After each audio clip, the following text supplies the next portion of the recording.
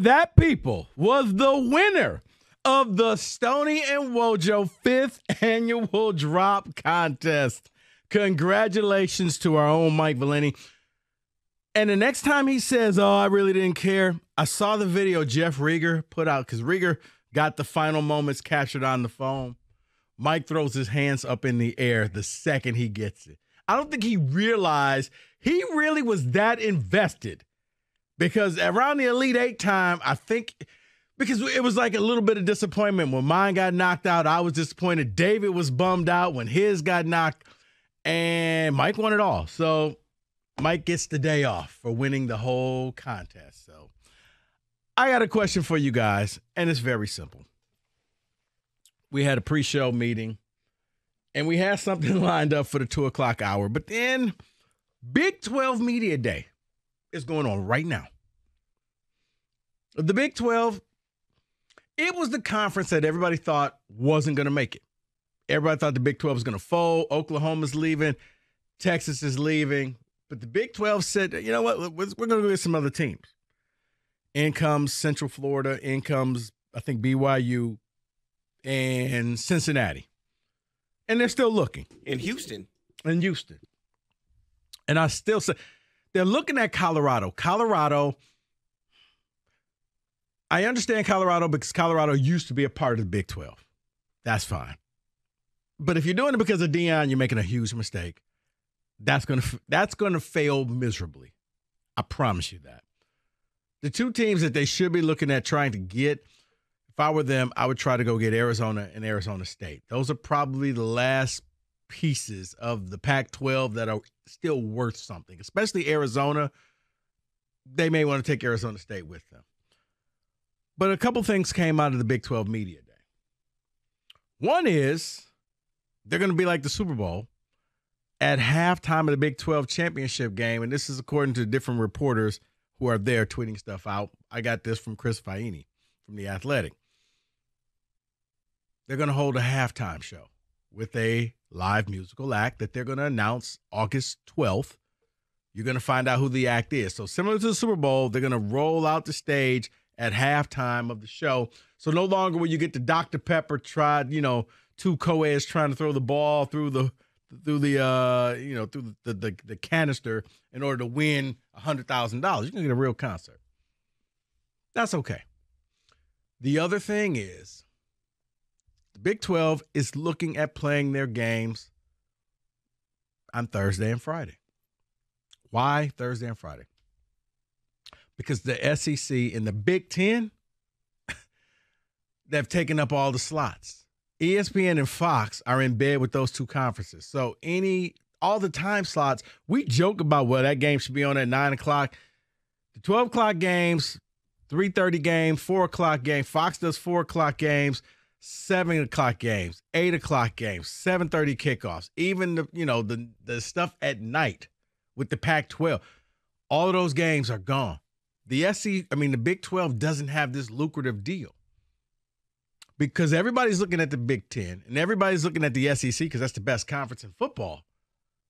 They may have to play their games on Thursday and Friday, which begs this question. Today, this month, is the last month that we'll have no football until the month of March. Think about that.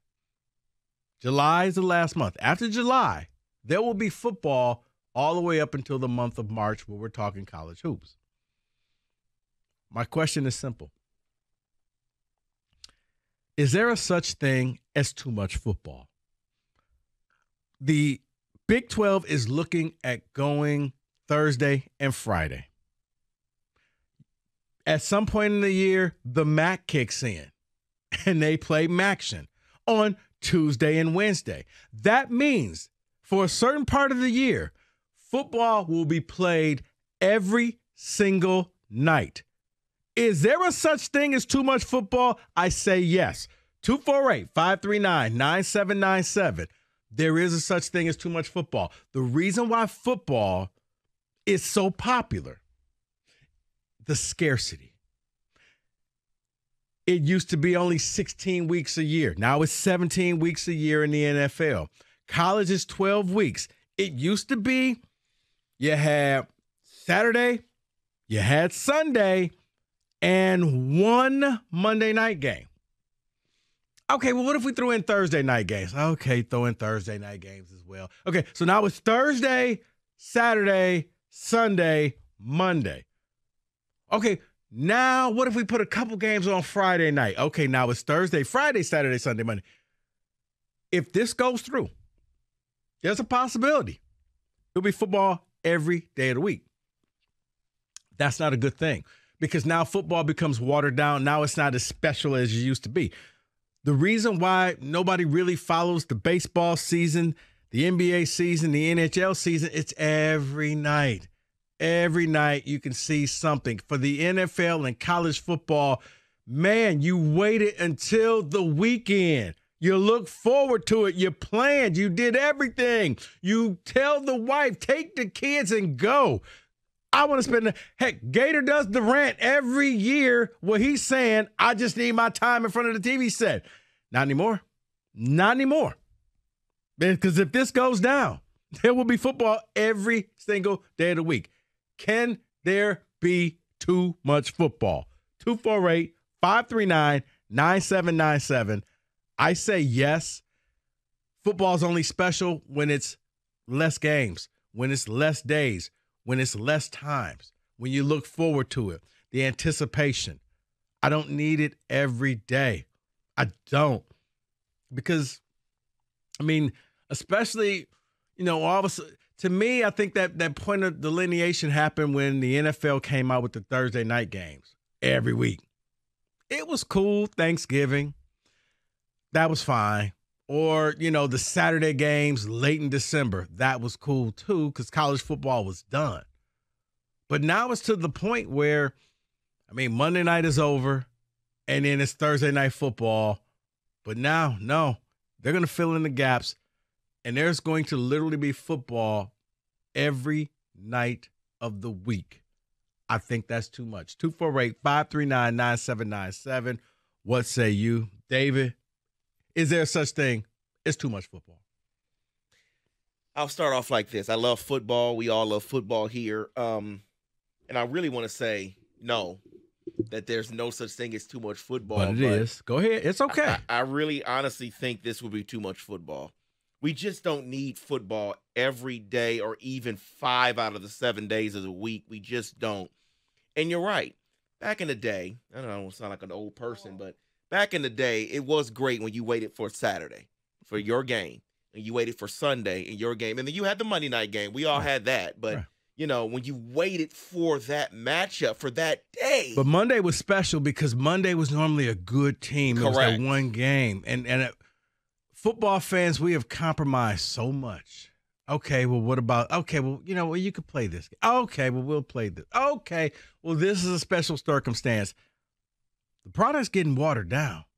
If this goes through, the Pac-12 that you could see Houston versus TCU on a Friday night. Now, I didn't even get into the point. The Houston and TCU and all of those teams can't be happy at the fact that Texas high school football is a pretty damn big thing. You're playing football the same night as Texas football.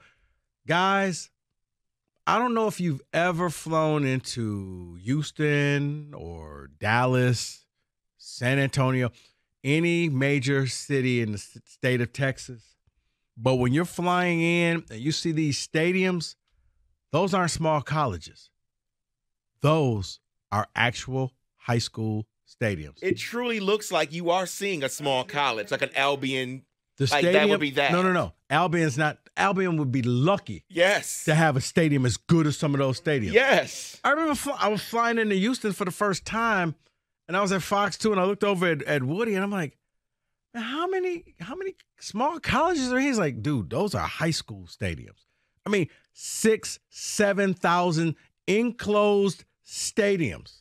6,000-7,000 seats, enclosed, concession stands, like legitimately, wow, filled, lights. Wayne State would love to have that. When you look at our high schools compared to theirs, it's a joke. But football, it's just too much. I say it is. It used to be Saturday, college, Sunday, pros, big time game, Monday night. Okay, great. Well, what if we did Sunday night football? Okay, all right. Okay, Saturday, Sunday, Sunday night, Monday. Well, what if we expand to Thursday night and we keep compromising and we keep compromising? We've now watered down our own product that the football, college football, NFL, it's going to start to feel a lot like the other sports where you don't really pay attention to the regular season because there's so much of the regular season. It's every night you could turn on a game and see something, and it's like, okay, well, what makes this game any different from the game that's going to be on tomorrow? I just think it's too much.